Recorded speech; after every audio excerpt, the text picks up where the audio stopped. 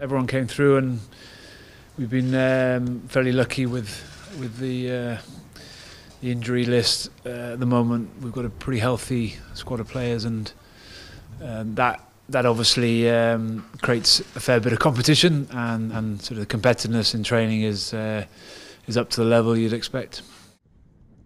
Every team strives for depth and quality throughout every position, and we're no different.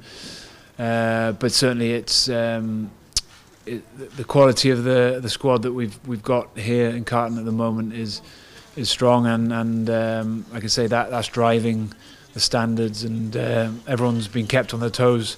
It's it's a good place to be at the moment, and the guys have trained really well. Not just the first part of this week, but certainly the back end of last week was really useful as well.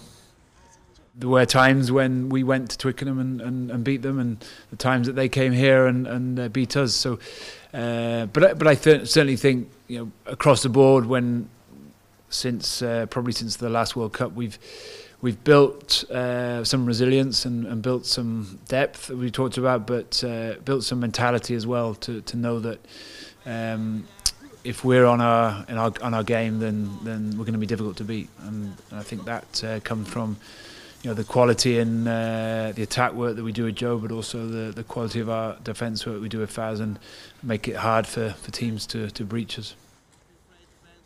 We're a very driven group. We're extremely keen to kick off the Six Nations with getting a performance and a result on the weekend, and that's kind of really all we're focusing on. It sounds like I'm not answering your question, but it is as simple as that. We work really hard.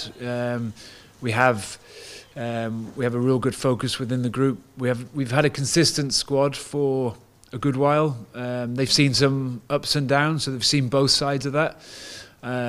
So I think we're pretty comfortable that we don't need to worry too much about what's expected of us. It's more about what we expect of each other.